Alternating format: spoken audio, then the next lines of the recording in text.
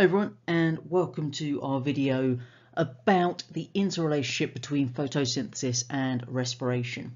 This is going to be the first video in our little photosynthesis series, and the whole idea of this one is to go through this first reference on that section on specification 5.2.1a, looking at the interrelationship between process of photosynthesis and respiration, including the relationship between raw materials and products of those two processes.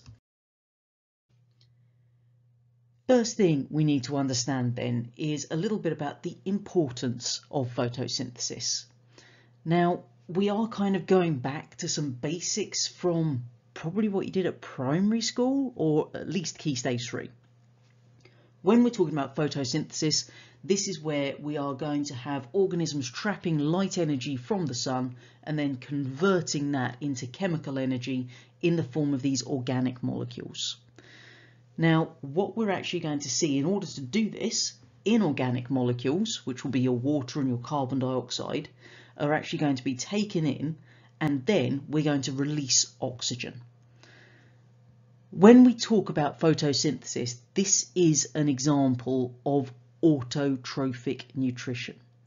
Now, what we mean by autotrophic nutrition is that the organic molecules are being synthesized from inorganic ones.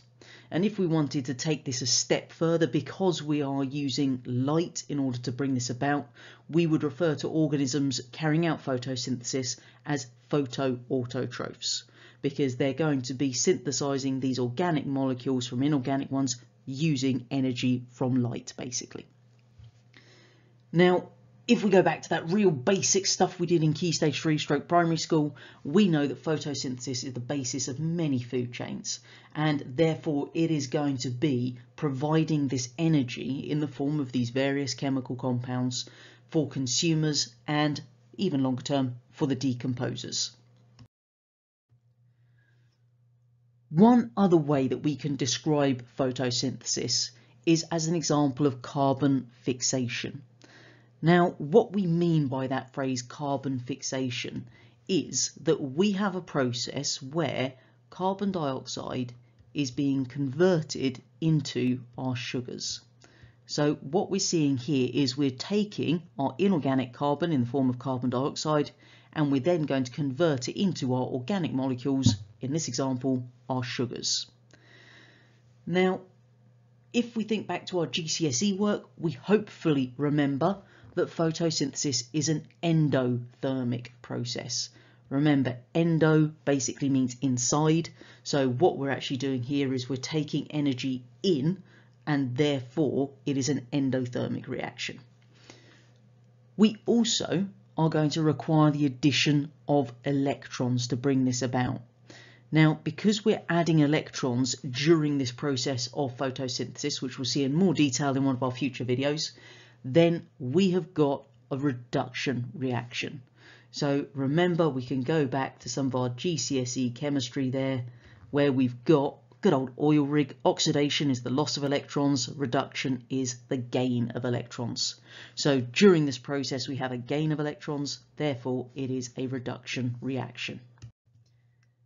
Before we can jump into this interrelationship between our two key processes, we need to understand a little bit, an overview, if you will, of the other process, respiration.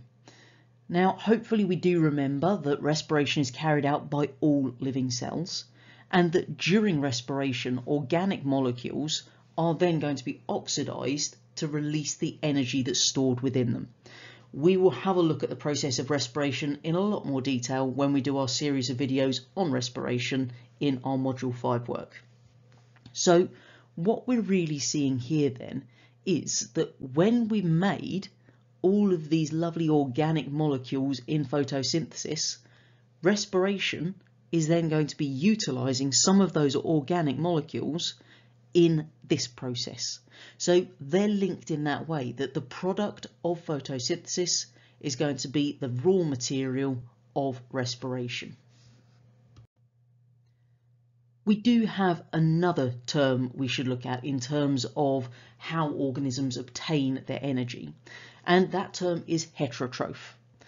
When we talk about the heterotrophs, these are going to get their energy by digesting these complex organic molecules that other organisms have actually provided to them. So heterotrophs will be things like animals. Okay, so the animals have eaten something like a plant, and then they digest those complex organic molecules that are in the plant, and then they're able to produce these smaller organic molecules that can be used as a respiratory substrate. So they've not actually created those organic molecules themselves. They've had to consume another organism in order to get them. If we now delve a little bit into this interrelationship, so respiration, photosynthesis. What we've got first of all then is the balance symbol equation for respiration in this top box, the balance symbol equation for photosynthesis in the bottom box. And hopefully what we can see straight away is that if we look at our respiration, carbon dioxide and water. So 6 carbon dioxide and 6 water molecules. If we then look at photosynthesis, 6 carbon dioxide and 6 water molecules are the raw materials. If we then do the same thing, but looking at the reactants, our raw materials in respiration, we have C6H12O6 plus 6O2. And if we look at our products in photosynthesis, it's exactly the same. So what we can see here is that the products of photosynthesis are the raw materials for respiration, and the products of respiration are the raw materials for photosynthesis. What that means is that if we consider some little closed systems, and you may have seen people use these were all the rage many years ago, where people had bottle gardens. So basically they had this huge glass bottle and it had a stopper in the top. So what they actually did was they set up this basically mini ecosystem. So what we had in there were a range of our little plants, etc. And what we would then do, once we planted it all up, we'd seal the top completely. So at that point, obviously we've got a certain proportion of air that was in there at the point of our closing the bottle. So in that air we would have carbon dioxide, we'd have oxygen, but our little plants here, they're obviously going to be using the oxygen during respiration. Now what we find is they're then going to be releasing carbon dioxide. However, they are also going to be taking in carbon dioxide using photosynthesis and releasing oxygen. And this is why we can actually have these completely sealed systems that basically are self-supporting.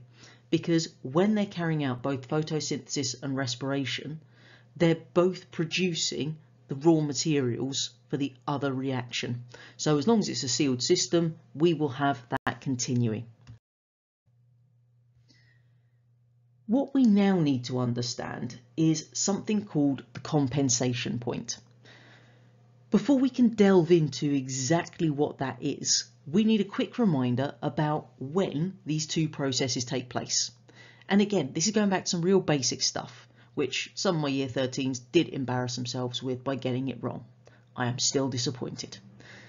The first thing is that photosynthesis only happens during the day, because photosynthesis requires light energy. Respiration, however, happens all the time. It's not light dependent in any way, shape or form.